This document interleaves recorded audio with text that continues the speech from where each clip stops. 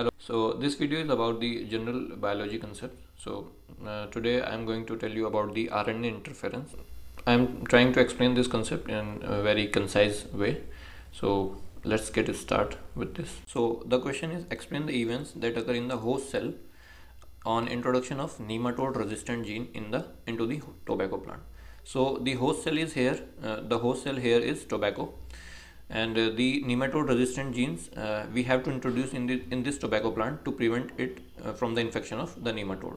So before attempting this question, I want to tell you a background story about this event which is happening here. So the event is like that. Here is a nematode. So nematodes are basically Aschelminthes, a worm which causes infection to this tobacco plant, and the infection occurs in the roots. So this nematode causes infection in the roots of this plant and forms the knot. So this is also known as root knot formation disease, which results in the decrease in the yield of this tobacco plant. So we have to prevent this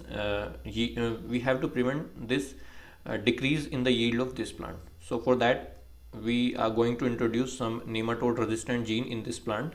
And how we are going to do that, so let me explain you step by step. So nematode have its own DNA, and DNA forms RNA. From DNA it forms its mRNA, and from mRNA it forms the infectious protein, and this infectious protein is responsible for this knot formation. So we have to interfere with this DNA of the nematode so that it does not form this disease. Okay, so for that, what we are going to do, we are going to stop this mRNA from the formation of the protein with the help of the mechanism which is known as RNA interference. Okay, so the mechanism here is RNA interference. We are going to interfere with this mRNA of the nematode. So for this, I would like to tell you about this mechanism on the next page. So how does this RNA interference gonna occur? So for this, we have Agrobacterium tumefaciens. This is a bacteria which have Ti plasmid. This is the plasmid of Agrobacterium tumefaciens, and this plasmid contains a tDNA. This is the segment which is known as tDNA. This tDNA is responsible for the infection to the plant, and that causes the tumor. So what we are going to do, we are going to replace this tDNA with a desired nematode specific genes. So we have nematode specific genes.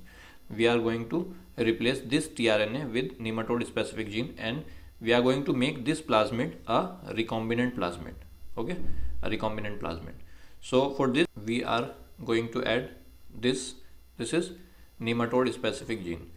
So we have done this, and then we culture this bacteria with the plant tissues, and this recombinant plasmid gets entered into the plant cells. Now this entered into the plant cells. Now after entering into the plant cell, the plant got developed the ability to resist itself from the nematode infection. Okay, and how does this plant going to do that? So let me explain you. So we have entered this recombinant DNA into the host cell. This is the recombinant DNA, and this is the recombinant DNA. So we had inserted this DNA segment into the plant cell. Now this DNA segment forms sense as well as antisense RNA, and that is known as double-stranded RNA. So double-stranded RNA formation occurs in the tobacco plant. So this all is happening inside the tobacco plant. So the question was about the events happening in the host. So first is this segment gets expressed itself and forms the double-stranded RNA. Now this double-stranded RNA gets spliced into the small interferon RNA. Okay, with the help of dicer. So dicer here is a ribonuclease. So let us assume this is a double-stranded RNA, and this double-stranded RNA got dissected by the dicer, which is a ribonuclease, and these small strands of DNA are present now inside the tobacco plant. So these strands are known as small interferon RNA. Okay, so these are basically complementary RNA segments with the nematode mRNA.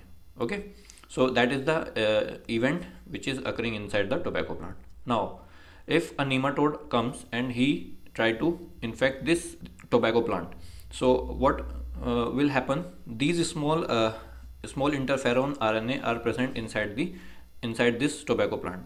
Now these interferons get inserted into the nematode, and then these nematode will interfere the mRNA of the nematoda, and they interfere with this mRNA. I mean, these segments get inserted into this nematode, and they get interfered with the mRNA of the nematode, and they silence this mRNA. Once this mRNA gets silenced, the protein formation will not occur, and the infection to this plant will not gonna happen.